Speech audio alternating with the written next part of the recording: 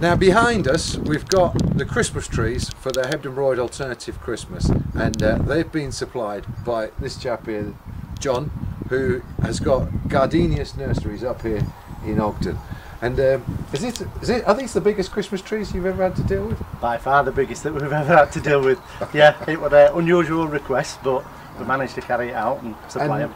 Do you think that are they going to be all right with the root balls and everything like that for replanting? Yeah, I would imagine so. Bit. Yeah, it's a little bit late, but we managed to look after them and keep them going, and there's roots showing now already. So hopefully, I've seen a bit of extra growth coming up on the leaves there as well. What, yeah. Are they called leaves? I suppose the spines. Needles. The needles. The needles.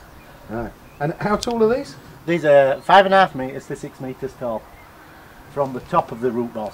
From the top of the root ball. Yeah, and they both probably weigh about 3/4 of a tonne each. Right, 3/4 of a tonne. Blimey. Yeah. Right, and they don't look actually particularly big, but for some scale, here, look, now you'll see.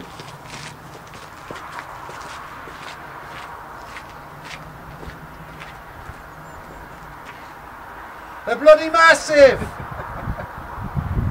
As you can see, looking absolutely fantastic. New growth that's developed over the last month.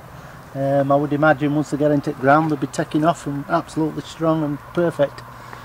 Great stuff. Massive, aren't they?